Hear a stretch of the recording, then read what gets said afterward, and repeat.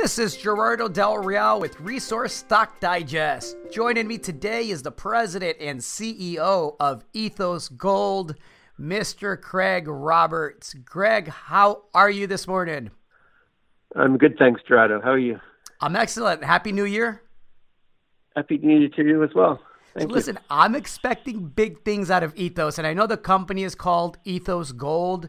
It could appropriately be called Ethos Gold and Vanadium, and I want to talk about that in just a bit, Craig. But if you could give us a bit of background on your past successes, what you've done, and then let's talk about the company and what 2019 holds in store for us.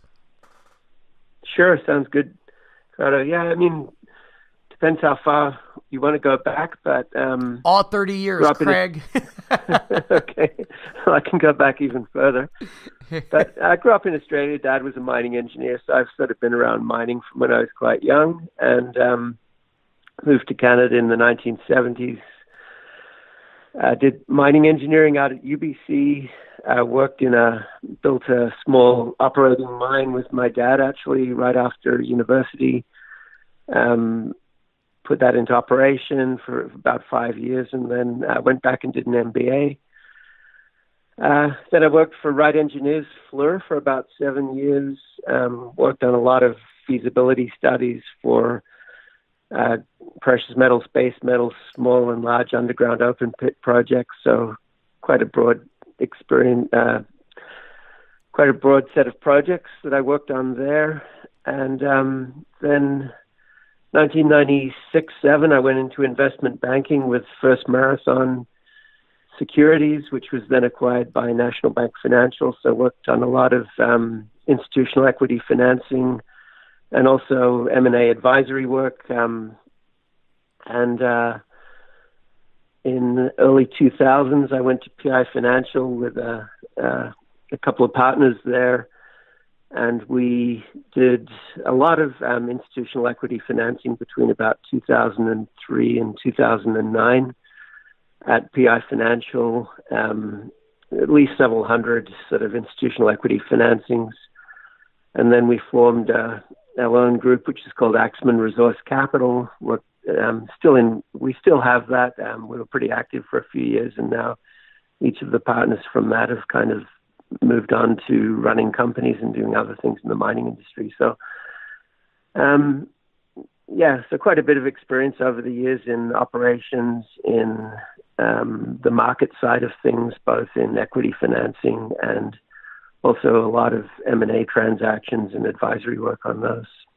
Excellent. Now, I mentioned that you have two exciting projects, a potentially large vanadium project and an exciting gold project in Mexico. Now, I want to talk about both, but before that, I think it's important to talk a bit about the team that you've been able to bring together and maybe a little background into how Ethos was formed, because the people are really important to testing the potential on both of those projects, which I understand will be tested this year. Sure. Okay, Ricardo. Yeah. Sorry, Gerardo. Yeah. So Ethos was formed originally by Gary Freeman, who founded Pediment Gold, and Pediment was sold to Argonaut, I think, in 2013 for about $130 million.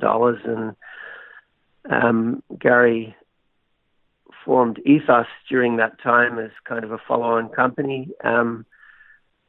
As you may know, unfortunately, Gary passed away almost a year ago now, and so this company Ethos is a little bit of a legacy to Gary. Actually, Gary's partner in Ethos was Mel Herdrick, who's a very experienced geologist, lived in Hermosillo for many decades, and formerly Phelps Dodge.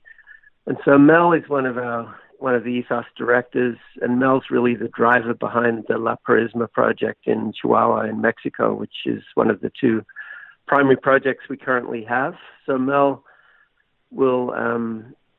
is overseeing the earlier stage exploration, the permitting, and we're moving towards drilling that project in the first quarter this year. So that's something that Mel's brought in. We can discuss in a little more detail. In terms of the board, the other people are Michael Murphy, who's joined the board. Michael was spent about 15 years in London in institutional sales with Credit Suisse, Merrill Lynch, ran one of the hedge funds there, and came back to Vancouver, formed Torex Gold, which he is still a director of, and Torex is, they just announced their production for last year, about 350,000 ounces of gold. It's sort of roughly $1 billion company, and so Michael's got very strong experience both sort of on the market institutional side of things and also through his founding and development of Torex Gold. And the other director we have is Henk van Alphen, who's a well-known Vancouver mining entrepreneur. Henk's had quite a list of successes and has maintained quite a significant group of companies in Vancouver. And so those are the four directors we have.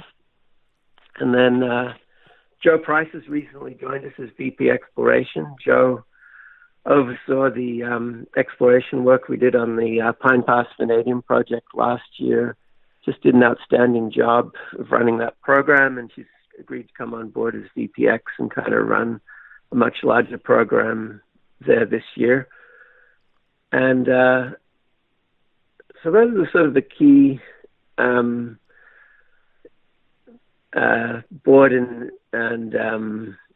management group that we have. We've put together quite a good list of sort of advisors and consultants to help us with various aspects of the projects. Maybe I'll just run through those fairly quickly, but the two prospectors that really identified the Pine Pass Vanadium project, Jim Dawson and Murray McLaren, both extremely seasoned Vancouver-based geologists, and we did a deal on the vanadium project from them, and they're sort of staying very actively involved with us in the project.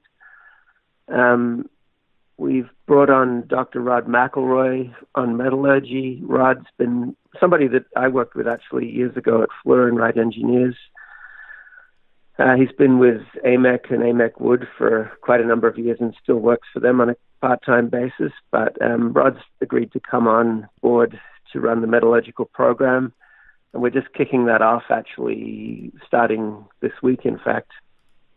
And then we also are very actively sort of working on community relations and permitting process for the Pine Pass project. And Michelle Tangway's agreed to come on board as a sort of a consultant to the company. She has a lot of experience with First Nations consultation, and it works as well with Alison Rippon Armstrong, who is another person who's very experienced in that type of work. And so Michelle and Alison, again, have worked together to help us with the permitting process through next summer. Fantastic. Thank you for the background with Gary there, Craig, because Gary was somebody that earned a lot of goodwill and was friendly to me. And so I really appreciate that. I thought that was important to include. Let's talk about the projects. You talked about Pine Pass. You have a project that initial trenching indicates has over 100 meters in thickness, significant intervals of high-grade vanadium mineralization, and you have up to 20 kilometers of prospective strike. You just had news actually here recently indicating a 13% increase using a different assay method. And so I want to talk about the project and how you plan on delineating the potential, because frankly, the opportunity is huge. You have a tiny market cap of just over 11 million Canadian and a project that looks exciting in a space, the vanadium space, that obviously has been on quite a run. Can you speak to the project a bit and how you plan on testing that? Yeah, definitely, Gerardo. Yeah, the good thing about it in terms of describing it is actually very simple geologic model and sort of geometry to the deposit. So the deposit was originally laid down in a very flat kind of tabular body, almost like a coal seam, if you can imagine that. And it was subsequently folded into kind of a very large U shape, which is sort of order of magnitude about 1 kilometer across. And so, so the target body that we're going after is based on the trenching, about 100, order of magnitude 100 meters thick. I'm sure there'll be variability in that. We've had trenches on surface of plus 200 meters of economic, what we think will be economic mineralization. So really, in looking at the 3 dimensions of it in terms of thickness, I mean, you can easily see from the trenching we've done the potential for 100-meter true thicknesses. On what we call the east limb, it dips about 45 degrees, and it looks like, from what we can see and from the macro geology, it looks like it will continue quite consistently down dip at that 45-degree angle. I mean, to be proven by drilling, but based on everything we've seen from the surface geology, that's what we're projecting at this point. So, and then, as you mentioned, in terms of strike length, this folded body continues from the highway, the John Hart Highway, which is the deposit is located just on and north of a highway in northern British Columbia. So it continues from the highway about 10 kilometers to the northwest. So the 2 limbs of this, what we call the syncline, the dipping body, have strike expressions of, up to 10 kilometers on our property. So if you look at those 3 dimensions, the thickness, the down dip potential on each limb, and the strike length, it's, I won't throw numbers out there, but you can get to, very large tonnage numbers very quickly. It's very straightforward to explore because it's very simple, in terms of its geometry. And so we're actually planning quite a large drill program for this year. I think we have some quite good potential to develop a significant resource by the end of the summer.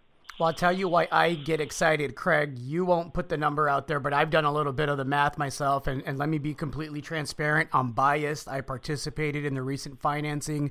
I like to eat my own cooking, but there's the potential here for greater than 25 million tons, assuming, of course, that the strike length and the thickness holds up. But you mentioned the simplicity of the project, and with the kind of grades that we've seen, if that bears out, that's exciting, again, relative to the $12 million Canadian market cap that you have right now.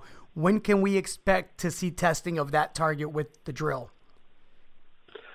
Our current schedule is to mobilize in May and to initiate drilling in June.